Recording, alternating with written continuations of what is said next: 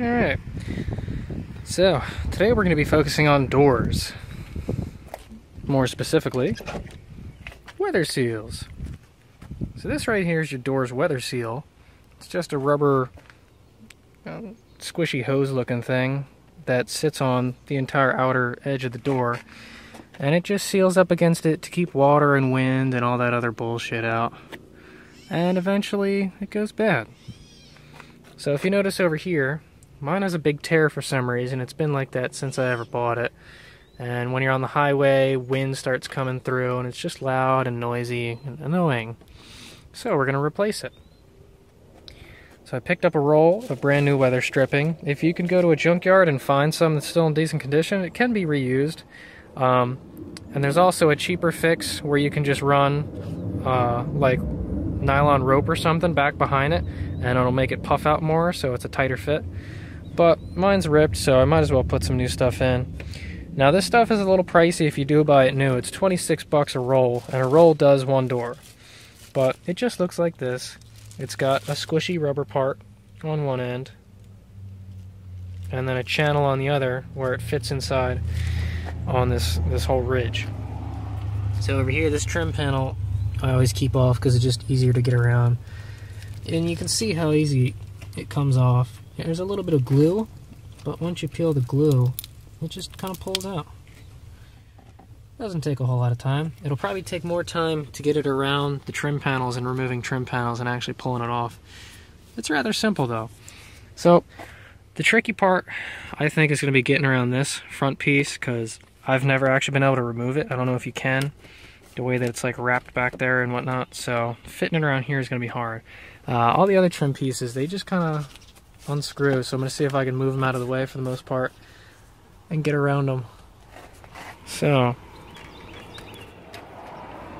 I guess we'll start removing trim pieces. They're all Phillips head screws, so I'm just going to keep going down the line and taking all the ones up that I need to.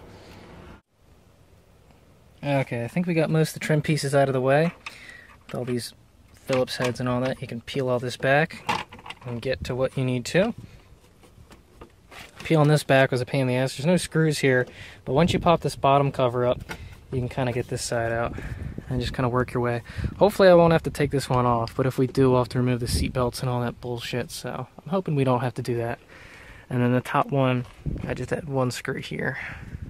Okay, so now we should be able to get to peeling this thing off. Now, pay attention to where the gap is. My gap's down here at the bottom, which kind of makes sense because generally the water will collect here and you're not too worried about it getting into the bottom. But just kind of peel it off.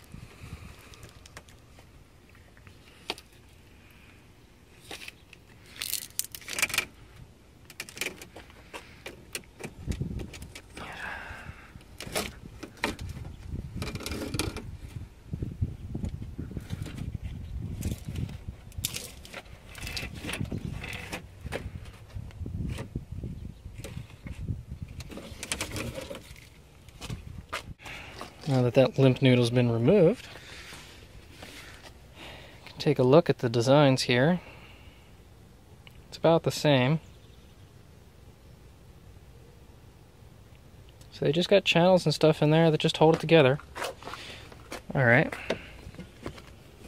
So when we take this one right here, we're going to want to install this one first because it's got this little thing that sticks out. And we're going to take the other end and trim it to length when we get the entire thing on. So you'll just push that in there so that the ridges bite down all the way and you got positive engagement and you're good. And you just work your way all the way around and obviously make sure that the squishy hose is on the outside and just keep pushing, working your way down. Getting around the trim's going to be a bit of a pain in the ass, but you just keep going. Really make sure it's in there, you'll know. Okay.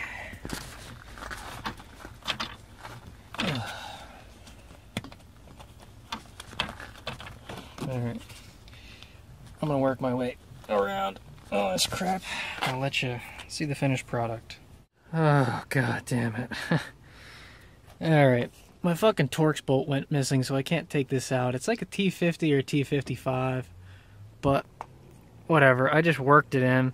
I used a flathead on the back to try and get the grip, the ridge to go on the other side, and you just keep forcing it down, and eventually it'll go on and just push the trim panel out of the way. So now the tricky part's going to see if I can get the panel to go back over it. But if I can get the panel to go back on, I know everything's on there nice and tight, and you want to make sure it's really fucking on there as far as it goes. At the bottom, you'll notice you have a good, foot or two extra. So once you're sure that everything is as tight as it can go, then you'll just take a razor blade or some kind of something or other and cut it so that it's even, and just fill the gap. But for now, I'm going to see if I can get all these panels to go on first before I cut it. So I want to make sure these are actually on there all the way.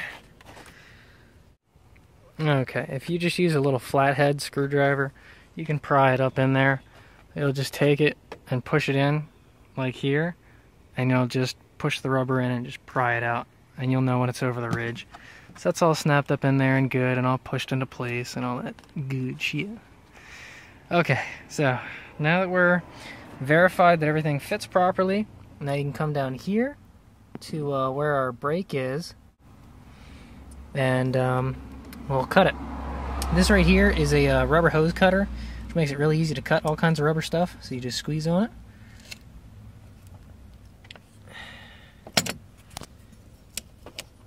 And there you go.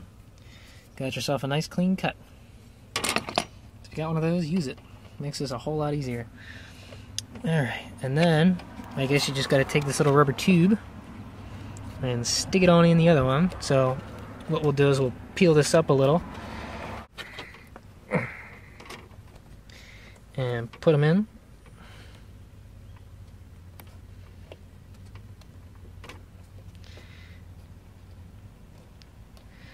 And then we'll push it down. Okay, so after you put it all together, you just squeeze it down, make sure it's really on there good. And there you go, almost seamless. Did a damn good job. Okay, and then we can snap our pieces back over. Tighten it all down. Look at that. Good as new.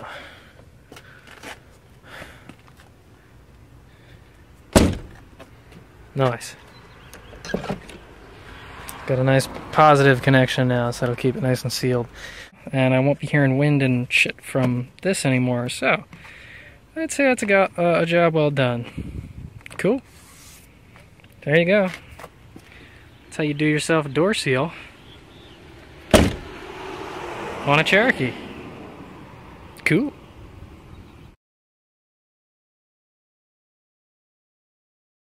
You thought we were done? Well, you were wrong. I found another section that was messed up. So, since we have a good, 1.5 to 2 feet left, let's replace that too. So this one's going to be really easy. I'm just going to bend this out of the way, cut it, put some new stuff in. Simple. Well, there you have it. If I was smart enough to save the old connector tube, I could have cut it in half and put it between these two gaps to really keep it sealed, but it's a whole lot better than what it was before. There you go. You can always make use of your, scraps and whatnot. Okay, now we're done. Goodbye.